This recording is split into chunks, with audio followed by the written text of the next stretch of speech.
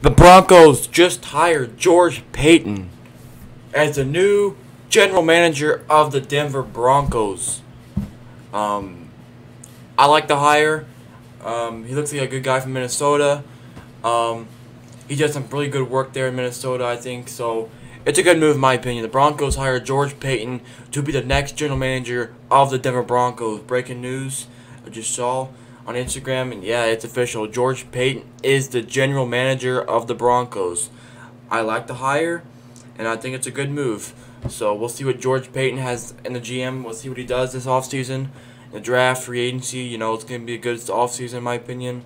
So George Paton is the next general manager of the Broncos.